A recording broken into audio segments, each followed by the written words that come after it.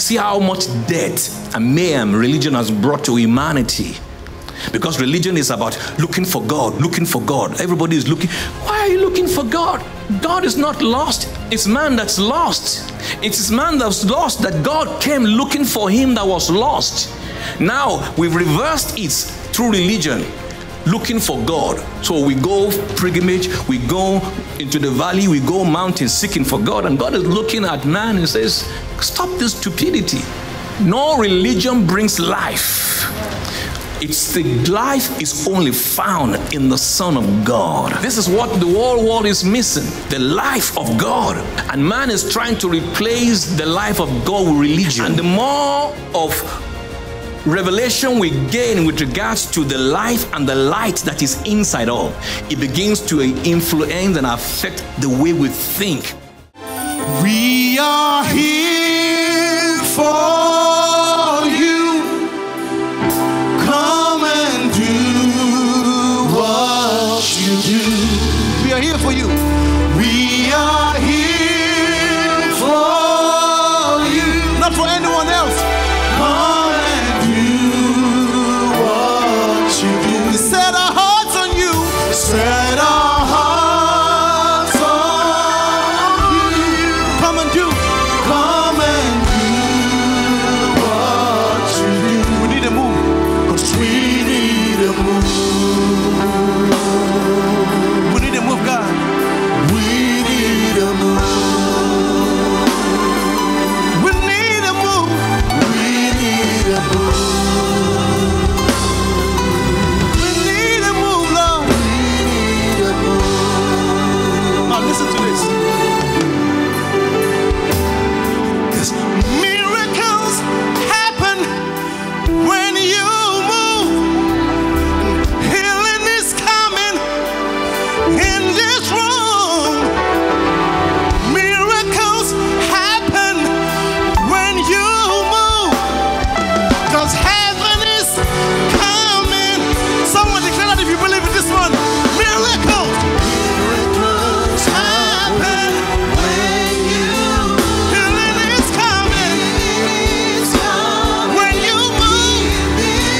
Oh, miracles happen when you move. Heaven is coming. Sing it again. Say, miracles happen when. This morning I want to encourage us from God's word. I'm titling what I'm sharing as Jesus Christ, the light of life. Somebody say Jesus Christ, the light of life. Amen. And the scripture reading will be from the book of John chapter 1 from verse 1 to verse 5. John chapter 1 from verse 1 to verse 5. Let's read together. 1, 2, 3, go.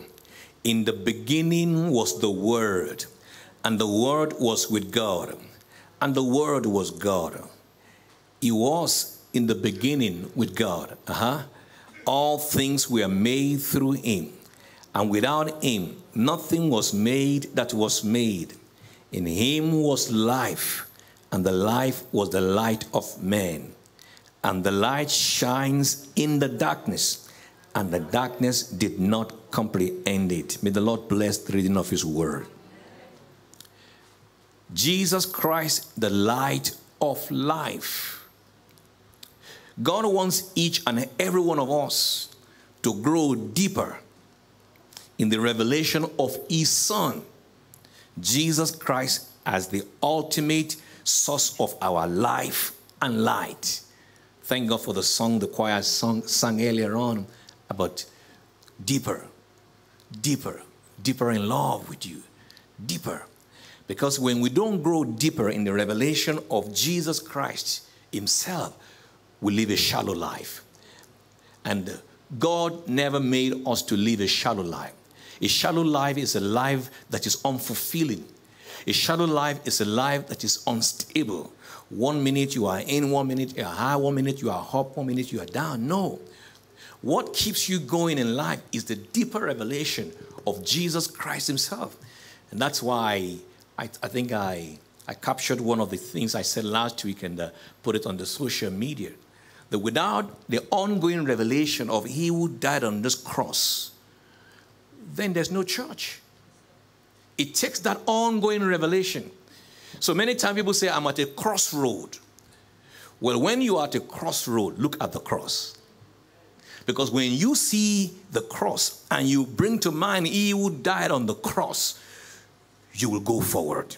Because at the crossroad, when you see him who died on the cross, you will know the way to go in life. I declare over your life that in whatever crossroad of life you come to, may you always see him who died on the cross. And may he who died on the cross, who said, I am the way, the truth, and the life, keep on showing the way in the name of the Lord Jesus Christ. In that scripture, which we read as in John 1:4, which says, in him was life, and the life was the light of men. That word used for life here represents more than just physical life. It goes beyond just physical life. It speaks of full physical and spiritual life. Because don't forget, we are primarily a spirit being, and we live in the physical body. We're not just physical man. We live in this physical body, but more than that, we are a spiritual being that lives in the physical body.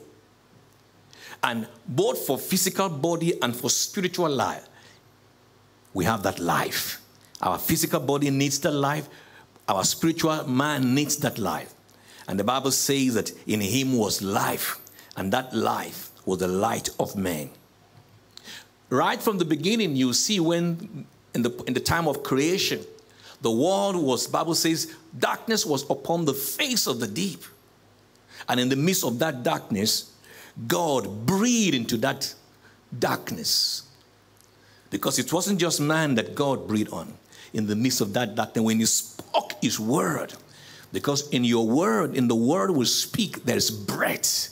Breath of God, breath of life broke through the darkness when God said, let there be light. Something, let there be light. That was the first thing he said. Genesis chapter 1 verse 3. God said, let there be light. God said. And ladies and gentlemen, you can't speak without a breath. The breath of life. God, who is life, breathed upon the earth when he spoke the word of life. And that word of life came with light. Say, the word of life came with light. Because you need to know that life and light goes together. God, who is life himself, said in the midst of the darkness, let there be light. And what happened? And there was light. Say, there was light. With regards to that life, it was also that life that man forfeited. When Adam and Eve first sinned, death entered into creation. So disobedience of Adam and Eve goes beyond what we can ever imagine. It was almost like, literally, let me use this literal word, the light was quenched. In the life of Adam and Eve, the light was quenched momentarily. Just imagine a candlestick full of light. And then man sinned. And then the light went off for a moment. But thank God for Jesus, who is the light. So when he came, he brought not just life, he brought light. Someone said light and life. Life and light. Jesus, the creator of life, was now entering into his creation to bring new life to those who will receive him. In that account, we all know in chapter 3 of the book of John, when Nicodemus came to Jesus by night. He came to him by night. So it's almost like we know, everybody knows that you were a teacher. But this man came and asking Jesus, how can I be born again? How can I be saved? John 3 verse 5 says, Jesus answered, most assuredly I say to you, unless one is born of water and of spirit, it cannot enter the kingdom of God. That which is born of the flesh is flesh, and that which is born of the spirit is spirit. Someone say, enter the kingdom of God. The kingdom of God is not just heaven. It's an atmosphere of his presence. When Adam and Eve sinned, don't forget what God did is send them out of the garden and shut the gate and put one of the angels that guarded that gate so that they don't come in. They were out. And ladies and gentlemen, if Adam and Eve were sent out, mankind was entirely sent out. But aren't you glad that through him who died on the cross, a way was made to come back in? Jesus said, most assuredly I said to you, unless one is born of water and of spirit, it cannot enter the kingdom of God. That which is born of the flesh is what? And that which is born of the spirit is what? The same Jesus now went further to say in John chapter 10 verse 10, the scripture we all know. The thief, read everybody, the thief does not come but for what? Except to steal, to kill, and to destroy. I have come that they may have life, and that they may have it more abundantly. This is what the whole world is missing. The life of God. And man is trying to replace the life of God with religion. No. No religion brings life. It's the life is only found in the Son of God. See how much death and mayhem religion has brought to humanity. Because religion is about looking for God, looking for God. Everybody is looking. Why are you looking for God?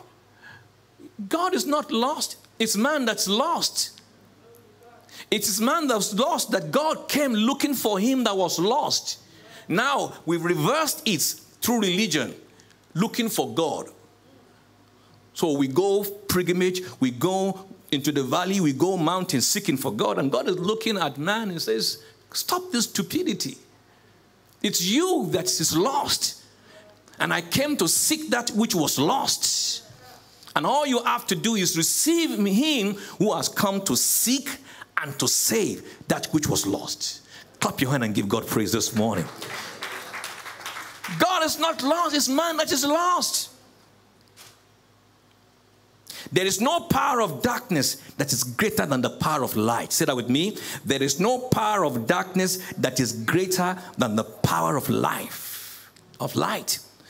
In that John chapter 1 verse 5 then says, and the light shines. Present continuous. The light shines in the darkness, and the darkness did not comprehend it. That word comprehend means katalamambano. Katalamambano. Glory to God. Which means the darkness does not gain control over it. The light shines in the darkness, and darkness cannot cantalabano it. The light of God is shining in your life. No darkness will cantalabano it. The light did not just shine, the light shines. It's sad to say that in the midst of this pandemic, many people are not allowing this light to shine in their life again. They are allowing the events of the pandemic to begin to dictate how their life is. No, in the midst of the pandemic, the light shines. I said the light shines. That's why no matter what the trouble you go through, what you need is to get a revelation, on an ongoing revelation of him, and let that light keep shining. So the light shines. Where? Where does it shine? In the darkness. And the darkness did not comprehend it. Just a small amount of light can illuminate a dark place. The light of the world can drive out darkness wherever it is revealed. And the beautiful thing about when the light of God shines is this: it not only dispels darkness, but it suppresses power. Just like in this place right now, physically there is light. But if you look under your chair, you can still see some shadow. Before we came in here, the whole place was dark, so to say, but immediately the light was on, there was an atmosphere of clarity. But you will still see there will be some patches sometimes of darkness. But where, check under your chair, you see is under you. That darkness, whatever looks like darkness, shadow. So sometimes that's how it is. That in the midst of that light shining, there is also a suppression of the power of darkness. That's why you don't allow some little resistance that you encounter when you go in the journey of life to make you feel the darkness is more powerful than the light. No. No. No. This morning, in the name of Jesus, may the light of God not only dispel darkness, but may you suppress their power in and around your life. Say with me, the light shines. Far beyond that, the light and the life of Jesus has been placed inside each of us. Say, the light and the life of Jesus has been placed inside me. So in him was life, and that light was the light of man, but that light now also dwells in us. We've got the life and we've got the light of God. Say, I've got the life and I've got the life. Say, the life and the light of God dwells on my inside. Oh, hallelujah. I say hallelujah. You don't know how much goes on when in an atmosphere of faith you begin to rise up to worship, you begin to rise up to pray, and you begin to rise up to speak. There's a lot happens in the realm of the spirit. But all our flesh often wants us to feel is that nothing is happening. I still bring to mind in this journey, thus far, he has helped me with this past 44 years of knowing him. No, it's too late for anyone to make me doubt the integrity of God's word. It's too late for anyone to make me doubt the faithfulness of God. No matter what the challenges I face, I still see that this light is shining. And this morning, no matter what darkness may be confronting you, may you break through by the light of God. Say, the light of God. It says the light there and the life of Jesus has been placed inside each of us. When I mean inside each of us, what part of us has he placed this light and this life? It's our spirit. Say, my spirit. He didn't place this life and this light in our mind. He placed it in our spirit. And the more of revelation we gain with regards to the life and the light that is inside all, it begins to influence and affect the way we think, the way we work, the way we see things. Show me a man who understands that the light and the life of God is inside him. The devil can't take their sleep from them. Hallelujah. I'm reminded of the story of Smith Wigglesworth, one of the great men of God that ever lived on the face of this earth. It's interesting to know that Smith Wigglesworth actually also lived in a part of this United Kingdom in Bradford many years ago. It's said regarding Brother Smith Wigglesworth that at one point he was sleeping, and it was said that there was a literal physical presence of spiritual presence of Satan himself that came into his room. And while he was sleeping, he covered his head and then he opened his duvet, so to say, and he looked. And he just said, oh, it's you. And he covered and went on sleeping. Did you get it? The man is sleeping. In the midst of his sleep, he sensed the presence of Satan, Lucifer himself. He opened his duvet and looked and said, oh, it's you. And he slept on. What a way to deal with the devil. I'm sure so some people, they will have been so fretful. Oh my, no. And what happened next? Mr. Lucifer walked out. Revelation, when that's what happened, when light shines, darkness can't comprehend it. It can't contalabano it. He had to walk out. And this morning I pray you will not give an undue attention to Lucifer and Satan. Give more of your attention, all of your attention on the revelation of Jesus and all the troubles. We don't deny trouble. But the good thing is that the faith of God on your inside puts you at a pole position, puts you at an advantage that you are not fretful. Many people are becoming too fretful in this season. Why? Because they are not growing in the revelation of the life and the light of God. The life and the light of God. I submit to you, what keeps me going in life is the revelation of this life and the light of God. And I pray in Jesus' name, may this life and this light keep you going against all odds. Say, keep me going against all odds. Matthew chapter 5 verse 14 says, you are the light of the world. A city set on a hill cannot be hidden. You are the one who said, I am the way, the truth, and the life. Now also said to you and I, you are the light of the world. A city that is set on a hill cannot be hidden.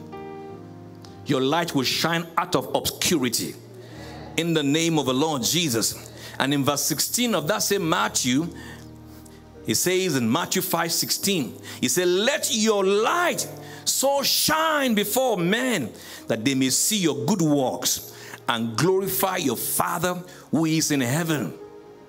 This applies to everybody, young and old. You are empowered to be witnesses to this life. This life and this light of Jesus is not only inside you just to make you jerk and just sing. Now you become a witness. You become a witness to that life. I like that song the songwriters wrote. Something happened, and now I know He touched me and He made me whole. Oh, He touched me. Oh, He touched me. I know the joy that fills my soul. Something happened, and now I know He touched me and He made me whole. When He touches a man, what does He touch him with? He touches a life with His life and His light. He touches his life with His life and His light. And He says, you are like a city set upon a hill whose light cannot be hidden. You don't need to introduce yourself, I'm a Christian. When you walk in the light and the life of God, it will be evident. Something inside you is powerful than what you know. And the more conscious you become of Him who is in you, that what goes on around your life, around the world, you will not be bothered by what goes on. He said, let your light shine before men, that they will behold this good work and put their trust in your Heavenly Father. Say, I will be a witness. Say, I'm empowered to be a witness to His life. As we bring this message to a pause, let me prophesy over your life. Today, may the life and the light of Jesus permeate the government of our nation at all levels. I can hear a better amen. I say it again. Today, may the life and the light of Jesus permeate the government of our nation at all levels. May the life and the light of Jesus influence your mind, your thoughts, and your viewpoints. In the name of Jesus, may Jesus, the light and the life, bring a divine turnaround into your present situation to the glory of God. Say, the light shines in the darkness, and darkness cannot comprehend it. Say, today, the life and the light, the life and the light of Jesus is bringing, do this with me, a divine turnaround in around my life. Say, this morning, I receive a divine turnaround by the virtue of the life and the light of Jesus. Lift your hand and begin to thank him right now. Dear friend, I'd like to invite you to start a new relationship with the Lord Jesus Christ today if you have never done so. By A, acknowledge that you're a sinner. B, believe in your heart that Jesus Christ died for your sin. And C, confess him with your mouth as your personal Lord and Savior. So say this after me. Dear God, I come to you today just as I am, a sinner in need of a Savior. I confess with my mouth the Lord Jesus as my Lord and my Savior, and I believe in my heart that he died for my sin, and on the third day God raised him up from the dead. Therefore, I am saved. You know, as simple as this prayer may sound, if you prayed it from your heart, God heard you, and guess what? You are saved. You are now a child of God. So I encourage you to find a good Bible-believing church wherein you can grow in the knowledge of our Lord Jesus Christ. And if there's any way I could be of help to you, please contact the number on the screen. I'll be more than happy to support you and to help you. Until next time when I come into your house, you keep on winning because God is on your side and you are destined to win. God bless you.